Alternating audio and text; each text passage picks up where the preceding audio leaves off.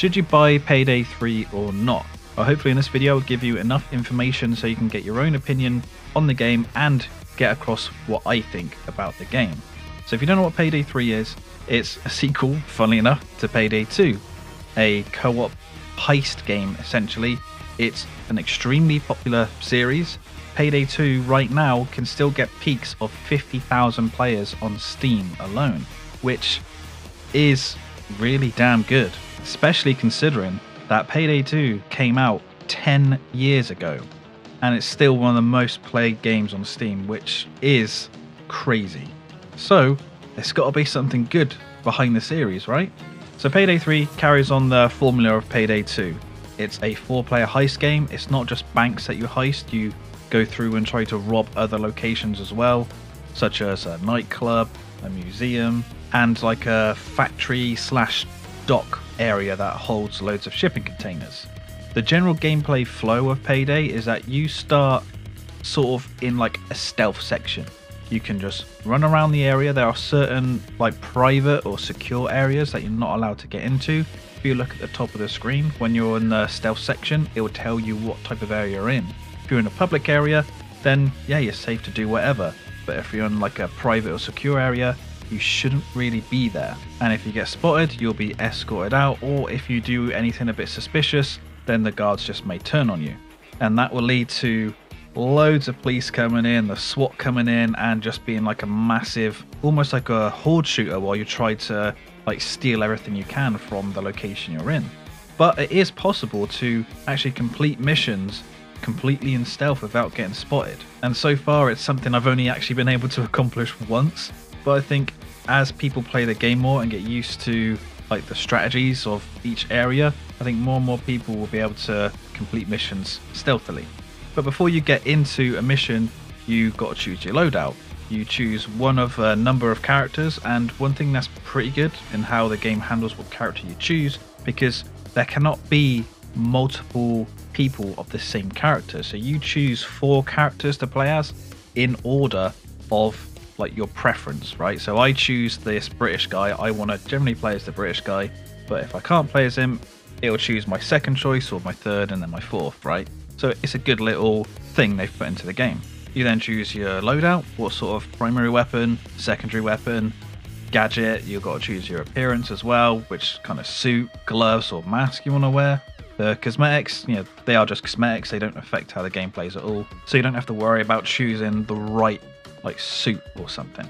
So jumping into a mission, I will say that the stealth sections of where you start out before you go hot, get spotted, are probably like the best part of the game, because it is like this big puzzle, right? You need to figure out how to get into the location, how to get past the security, how to unlock the vault or unlock something else, all the little secrets and optional stuff you can do to get more and more cash. And I do like casing the places out, right? And yeah, for me, these moments are the best part of the game, but generally it's quite difficult to stay in stealth. Like I said, or I think I've already said, I've only managed to complete a whole stealth playthrough once, and I've played many games so far.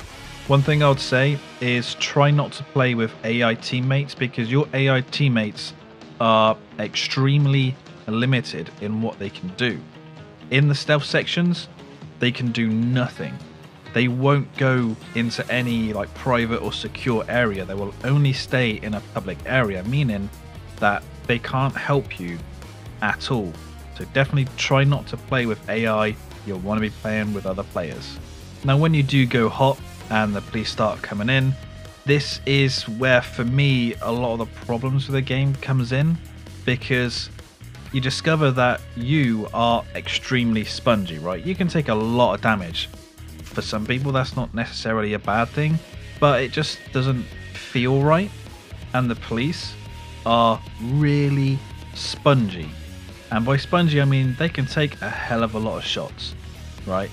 If they're armored, which they will be from pretty much the get-go, like the first wave will be like standard police, but then after that they'll be armored up, and they'll take like multiple headshots to kill one guy, and they'll be sending in a hell of a lot of police at once and just having to spray so many people in the head for so many shots to kill them, it doesn't feel right. For me, they are way too spongy, and since you yourself are spongy, like you can take a lot of damage, there doesn't feel like there's a lot of challenge in individually killing the police that are assaulting the building. The challenge seems to come from just the sheer mass amount of police they send at you, and because they can send so many in at once and they're really spongy, it can feel just boring, right? Though on the flip side of this, sometimes it is actually fun. It's really strange. Like when I was starting off and playing in the early games, like I did find that these police assault sections were going on for too long, too many spongy enemies, and I was like, yeah, this is kind of a bit boring and monotonous. But as I kept playing the game more and more, I started to enjoy them more, which sounds really strange, but yeah, as I started to play the game more, I was enjoying it. And I think that's because some of the later weapons you can unlock, or even some early weapons, are a lot better than the sort of standard assault rifle. When I unlocked the MK14, which is a single shot semi-automatic rifle, you can kill the armored police to the head in one shot, and that just made it so much better for me. So I would recommend to all you guys, if you end up buying the game, use the MK14. There could be some weapons after that you unlock which are better, but I don't know yet. But the MK14 is an absolute must, I think, especially until you unlock some later stuff. So if we call these police assault sections essentially a horde mode, because that's what it is. They just keep coming in waves and waves and waves until a certain amount of waves come in, and then they just keep coming and coming and coming. But that's like right at the end, usually when you're about to escape. And one thing that Payday 3 does pretty well is give you different enemy varieties. There's few horde shooters out there which completely fail at this and just don't give enough enemy variety. So you usually get the standard police, they'll be armored up and stuff. You'll get a shield guy which can, you know, block bullets, but if you shoot the glass in the shield, it'll break the glass and you can kill him through that, or, you know, run around behind him and just shoot him that way. You get these ninja Sam Fisher guys, grenadiers, taser guys, a juggernaut type guy from Call of Duty, like he'd be super armored and have like a minigun or something. So thankfully it's just not normal police or normal armored police that come in. They do throw in a little bit of variety. It's almost like the special infected from Left 4 Dead. You get all the normal zombies, but then you get these other ones dropped in here and there to keep you on your toes. So yeah, I know this has been a bit of a mixed message from me around the assault sections, where I say they're quite boring, but then I ended up enjoying them. And yeah, that is just what my experience was. It sounds strange. Usually if I find something boring, it stays boring, but I started to enjoy them more. Now, one thing that I will talk about quite negatively, and if I was someone who would give review scores out for certain sections of a game. So now I'm going to talk about the gunplay, right? And for me, the gunplay would be at best a 5 out of 10.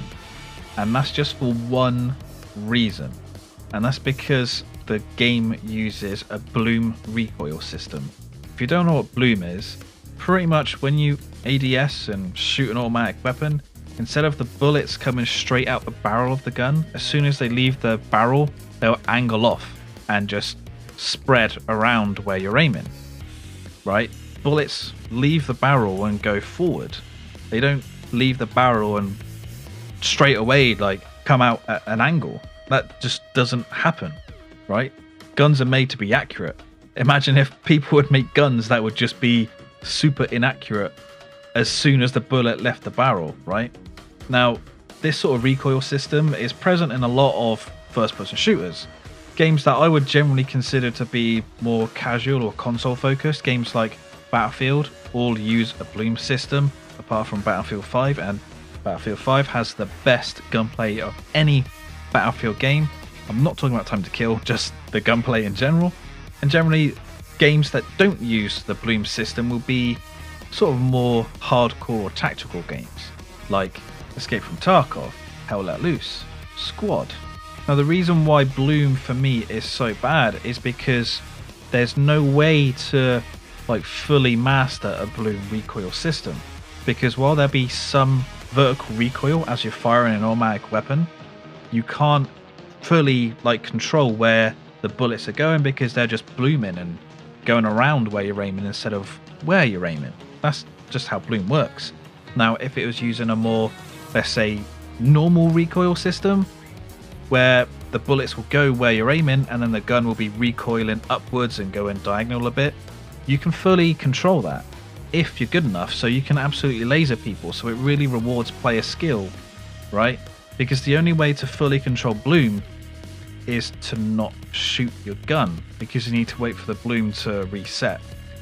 So for me, that's why the gunplay is a 5 out of 10 at best. Okay, bloom is just not enjoyable for me, right? I want to be able to fully laser people controlling that weapon, even if I have to pull my mouse down from like the whole like width of my desk. I'll do it, right?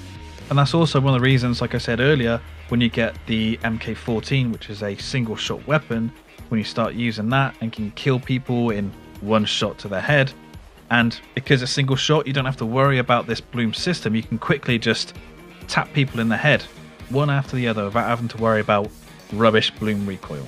So if you're into big progression systems, there is quite a lot of progression in the game.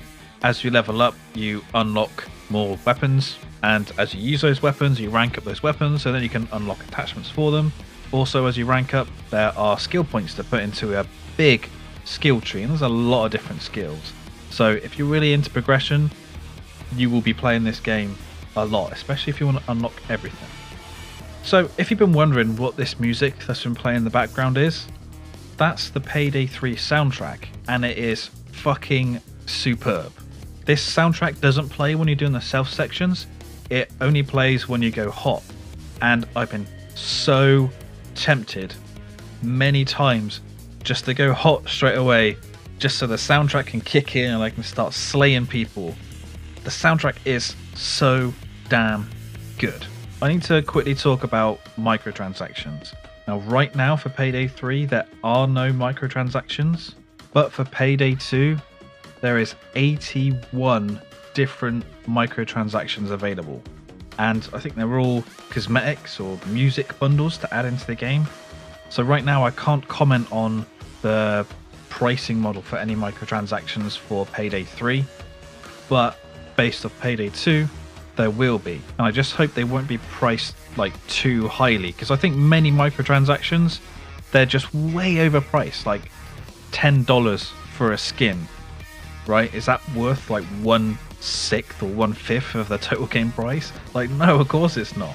But looking at Payday 2, their microtransactions seem to range from, now sorry I'm going to have to use British money here, £2.49 to $5.99, based on like cosmetics or weapons and extra heists. So I don't think they'll be priced too badly. One fear I do have about Payday 3 though is, now this is really just like a personal thing for me, that these 4-player co-op games, how long I will actually be playing it for. Yes, there's a really big progression system in the game, but for me that's like not enough to keep playing and playing, because if I'm playing like right now and I'm doing really well and not failing any heists, then making myself like stronger, in quotation marks, like stronger with better skills or better weapons, it doesn't have as much draw to me as it might do for other people. So I do question how long people will be playing this game for. Although, if you remember what I said earlier, Payday 2 released 10 years ago and it still gets peaks of up to 50,000 players, so maybe the game won't just click with me for too long, but for many people it will. But ultimately, do I recommend getting Payday 3 or not? And I would say yes. While I was finding the early police assaults kind of boring, as I started to play the game more, I was enjoying them more.